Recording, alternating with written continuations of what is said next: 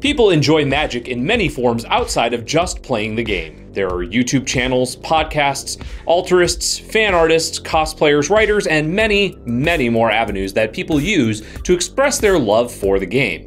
And Wizards of the Coast wants to encourage that, but may have run into an issue with wording yesterday. On the Magic homepage, Blake Rasmussen released an article pointing out the fan art policy for Wizards of the Coast, which has been live for several months at this point. The issue that arose for content creators has to do with the way that some of the policies are stated, and how they apply to the various fan art expressions. No official clarifications have come from Wizards yet, but there have been several posts on Twitter outlining how this policy has been in place for quite some time, and Wizards has not taken any action against content creators for infringing their intellectual property, so there's no reason to worry now. Last week, after the global geocaching event and fan vote, it was revealed that the Sun Empire was the faction that ended up occupying the golden city of Orazca at the end of the Ixalan storyline.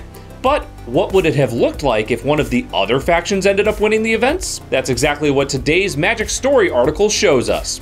A few weeks ago, Allison Lurs of Wizards of the Coast revealed that 4 separate endings had already been written, one for each faction winning. Today's Magic Story article provides those alternate endings, one for each of the River Heralds, Brazen Coalition, and Legion of Dusk. Finally, the Magic Online Championships will be taking place soon, and a brand new video was released to highlight the event. On the Magic YouTube page, the video shows off several of the 24 players that will be competing and gives details on the event.